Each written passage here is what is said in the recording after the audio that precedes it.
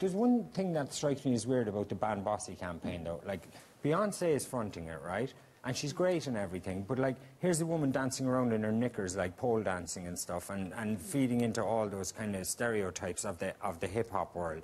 Is she the person, a feminist icon, Dearbhail, now? She is a feminist icon, and for a number of reasons. She's got a God-given gift as an artist. She is an absolutely unbelievable entrepreneur and businesswoman. And it's almost a heresy to speak against her. But I have to say, I went to the Beyonce concert recently, and, you know, first of all, it's called the Mrs. Carter Show, which is, you know, you're kind of thinking, well, how does that fit in with feminism? Taking your husband's name, some might argue, is a hugely patriarchal thing to do. But I wonder sometimes, well, what does it mean, you know, feminism in the modern age? Because she is this amazing dancer, and there's one point in the show, look, if I had her body, I'd probably want to dance like that too. But there's this, it's very famous, kind of the chair dance. And you're watching it, and I was there with a group of friends, and some felt it was absolute expression of high art. Some thought, well, it's not brilliant, that's really empowering because it's really, really deeply sexual. Some of us felt that it was a little bit uncomfortable where you're watching something quite on the edge of potentially soft porn in a way. And all the while there are these messages flashing up saying feminism, feminism, and you're just, you know, you're just kind of thinking, well, really, is that what it means? You know, and look, it's rock and roll, it's hip-hop, so sex is a huge part of that. But sometimes even from the world's greatest feminist icons, the messages can be mixed for young women. But I think it's Sinead, it's the way they're portraying. It's at this stage now as if there's a competition between Miley, Rihanna and Beyonce to out-porn each other. Well, and no, look, I think this is something that applies to young male and female artists equally. And that often they're pressured, you know, and I'm not saying for a moment that these aren't intelligent people who are making choices of their own, but there's a huge pressure. But like One Direction or Croke Park tonight, they're not being made to strip off their clothes and dance around their knickers, are they? That's the only reason. They'll probably be begged for it later. And here's the thing that I think is really important. Sinead, were you under pressure down the years to kind of sex up the image a little bit? I actually was. It does concern me. Look, here's the thing. Sex and all is a huge part of rock and roll. It wouldn't be rock and roll if not for sex. So that's not the problem. It's that it should be just a quarter of the amount of the time.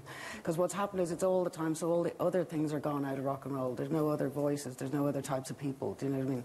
It's all taking the power out of music, actually, you know. And I think there are young women who feel that their only power is in their sexuality, and it's not your only power. It's a real important power, obviously, or we wouldn't be here half naked, you know what I mean?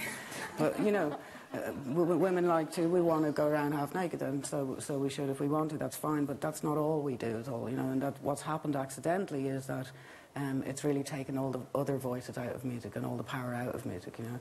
And what makes me uncomfortable often about it is that very young artists who actually look like children are being sexualised and being encouraged to go in that direction. Justin Bieber, he was only a kid, 16 years of age. He's being sexualised.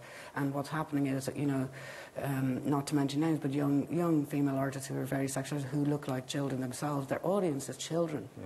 And often what's at the back of any subjugation, if you like, of women, which is not to say that men don't have difficulties to face as well, you know, but what's at the back of it is actually the subjugation of children.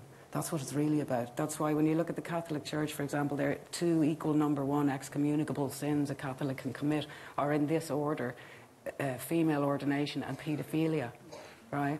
Now, that's a very clever sentence. The beginning of it makes the women all outraged, but actually it's really about the children. Look at them. This is that's the way it is in the world. That's the way it is in the world. I want to keep it to women tonight. While we're talking about that whole image thing, that Leah. really is about women. Do you know what I mean? I'm giving you know. Okay. Leah, that whole image issue and everything, you see, I wonder about you as well, because you're a very strong woman and all that kind of thing. And then you've gone into business now since The Apprentice, and it's non-surgical cosmetic stuff you do, yes? Mm-hmm. And then you kind of wonder, is that not just making women into kind of Barbie dolls for a patriarchal notion of what a woman should look like, and preying on their insecurities about aging and all that kind of stuff and making them identikit? I think I thought this would come up. Yeah, I mean, listen, there's no doubt there's a societal pressure on women to conform to an idea of a beauty ideal, and that societal pressure, it's not something I advocate, but the fact is that it is there.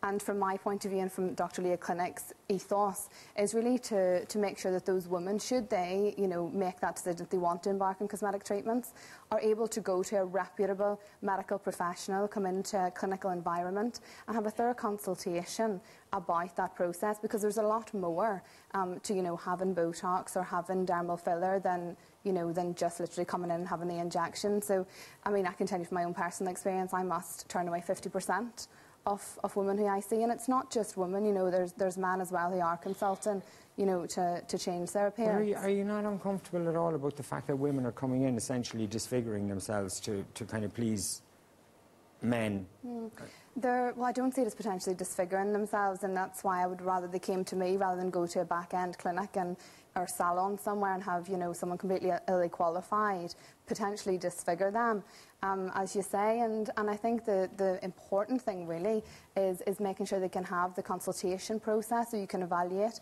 you know, are you, you know, making an informed choice here? Is this treatment right for you? And that you're also able to manage the expectation, you know, and there's no doubt that, you know, improving, you know, for some women, improving their appearance by having, you know, reducing lines and wrinkles does help their self-esteem, but it shouldn't be used as a treatment for low self-esteem if there are underlying issues there.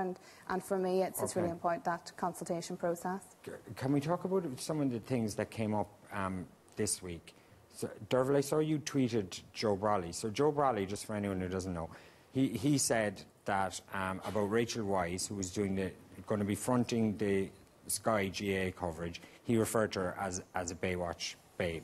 Yeah, he set out, I think he stated on the screen, a fairly ill-considered tweet. Sky equals TV3 plus Baywatch babe. Joe Brolly has been a huge critic. Which bit was more offensive, the TV3 or the Baywatch babe? It was the Baywatch babe. And I, like many people, and actually the most of the people that called him out from gender seem to be men, but I was one of the people who called him out on it. And I was saying, are you questioning her sporting credentials? She has represented her country as an equestrian. In show jumping, yeah. In show jumping. She's not from a GA background now, in fairness. No, but look, I mean, I've been a health correspondent, I studied law. I cover politics, I've covered the North. You know, just because you haven't come from that particular area doesn't mean you can't develop an expertise. I suppose he did make the point, though, that, no, but he didn't. But look, he did afterwards subsequently, say that. But he left it for several hours overnight, where he left that but tweet I'm not defending him. But I want to move on to the other point he did make, which was that is he really the bad guy here? Or is Sky's idea of throwing up these identikit kind of good-looking women of a certain age to present everything? What it shows is the perils of Twitter. Because when I called him out on it, he said, look, you've missed the point. What I'm saying is that it is Sky's format of putting out the babes for a predominantly male audience. To which I replied, very helpful. It would be really helpful if you clarified your remarks and apologised. And I did take absolutely huge... Do you think he's right about Sky? I think he could be, but it's a huge insult to those women who are very competent broadcasters in sport. Like, I mean, Rachel Weisz is an extremely competent columnist, writer, broadcaster, and why shouldn't? Look, I mean, this notion, like, they're putting out babes for, you know, predominantly male audience. You know, so are women excluded from reporting on sport just because it's watched mostly by men? I do accept his point at some level. Yeah. Well, I suppose I don't think he was saying you should exclude women. I think he was just saying that they seem to pick a certain type of woman to do it, and that, like, they seem to discriminate against women who don't look a certain way. And from time to time, they pick extremely competent women like Rachel Weisz. I'm not questioning her competence. In fairness to him, remotely. and under huge pressure, he did apologise. For me, what that incident illustrated more was the perils of Twitter and social media. He threw something up there, didn't clarify it, had to come back, and I think he was absolutely correct to apologise to Rachel. And you know what? It deters women. Like, I mean, I'm principally a print journalist, but I'm a broadcaster as well, and what I've been subjected to online over my hair, I'm one of life's biggest girls, over my weight, and if I listened or watched a half of these keyboard warriors sitting at home in their underpants with their six-packs, not these ones, those six-packs. If I listen to those things, I would probably never do it again, and you have to try and ignore that. I think there's an argument that happens. Anyone who they're equal opportunities, but they're cowards sitting at home. But so I have to say, is it necessarily sexism, or is that just like well, I'll an tell issue you this, about, Brendan. I'll tell television? You this. They are equal opportunities, but there is no doubt about it that women get subjected to far much more scrutiny based on their appearance than men do. Sinead, were you following the story of Tara Iraq? The opera singer. I read it when Denise sent it to me, What do you think? So this is an Irish opera singer. She's really good. She was singing at Glyndebourne, and the critics from like 4 or 5 of the kind of highbrow broadsheet papers, all men, all referred to the fact that she didn't look right for the part because of her weight. Called her chubby and stuff like that. Is that fair, or did the composer write into the piece how the woman should look? I don't know that. As I understand it, it's supposed to be someone's younger lover who is posing as a boy, and I do think that sometimes it's played by a more boyish-looking woman. Right.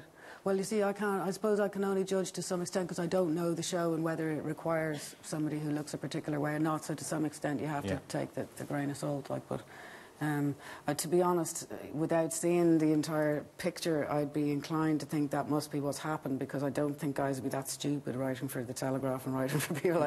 They couldn't be that stupid. Sometimes it's better to check the whole story before you go with the media's version of it, because that's a rushed out the next day story. Fair enough. You know what I mean? Listen, it was men on this occasion, but like, I wonder, in terms of you, Leah, and all the flack you got in the media, was that coming from men, or was that largely not written by women for a female audience, a lot of that kind of stuff? Absolutely. And I think this is a lot of a problem. In terms of, I'm really pro-women in business as well. And I think a lot of the problem is that women don't help other women. So you've spoke there about the media, and absolutely a lot of the most negative and critical articles about myself and about other females that I've read have been written by women, for a predominantly female audience. And some of the comments under the articles, which are nearly the more offensive than the articles themselves a lot of the time, you can tell it's, Sally in wheels, so you can tell that they're females as well, and the problem is, I don't know why it is, but a lot of women, are reluctant to actually help other women, and in fact they tend to be, your biggest critics, and it's a real shame. I think Sinead, briefly, can I add to that quickly? My experience of newspapers is that they can be very bullying places, and often the women journalists are kind of bullied in lots of ways, whether subtly or not, and into writing the pieces about women. So it all comes back to the men. I've had women ultimately sitting outside my house in cars crying in the winter, being there for 12 hours, being told by editors they're not allowed to go home till they get something from me or a picture from me, which they're not going to get. They get a cup of flicking tea and that's it. Crying there because they're not going to get paid if they don't get a piece in. They're not getting a salary. They get paid if they get a piece in. You know what I mean? And so there's a whole system pressurising women to... The whole thing is, if you get the women to write the pieces about the women, it supposedly gives more power to the pieces, which is nonsense. The women writing them are bullied. That's what happens. But they're still writing for a female audience, and the female audience must want to write that. They do seem to lap it up, don't they? Absolutely. Listen, we could keep on talking about this. Maybe we'll come back to it again. I'm sorry we're out of time. Ladies and gentlemen, Sinead O'Connor, Dr. Leah Totton and Dearbhail McDonald.